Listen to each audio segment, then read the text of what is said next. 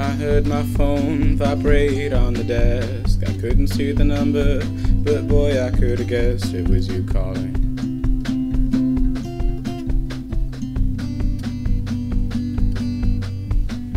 My inbox filled with 1,000 flirty texts. I could read your words all night, but I never could expect to hear your voice.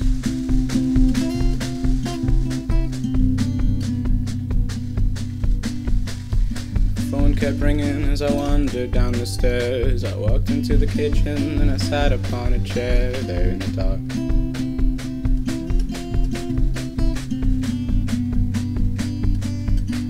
Your voice was kinda shaky as you tried to calm your breath. Your little heart was breaking, your lover, he had left you for a girl.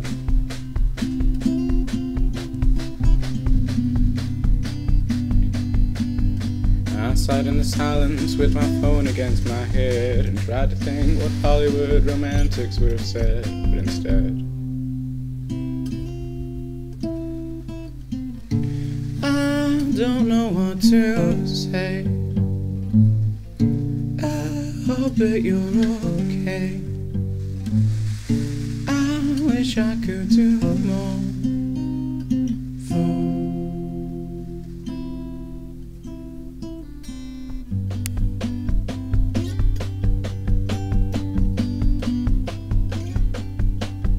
You said that you were sorry and don't worry about a thing. You were feeling pretty lonely and did not know who to ring, so you rang me.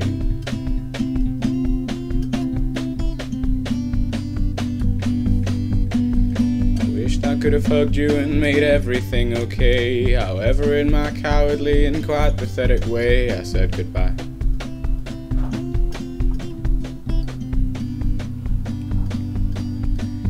Stumbled up the stairs in a tired sort of way. In my heart I knew I felt things that my mouth could never say. In my mind I screamed I love you, but my body ran away. It was no use.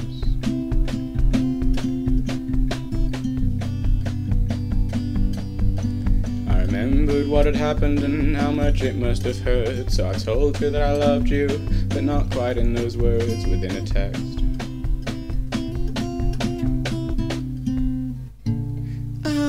Don't know what to say. I hope that you're okay.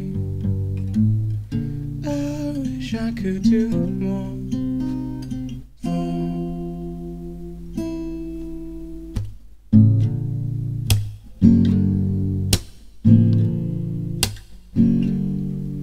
My dear, you are amazing, you look like an angel, and I hope that you never ever change. If he really has left you, you're better off without him. He must be completely insane. You deserve so much better, you're one in a million and need to stop taking the blame. My dearest, you really are wasting your time if you can even remember his name. So good night, forget the world. It's alright, you're a beautiful girl. Although life has its lows, you're loved so much that you will never know.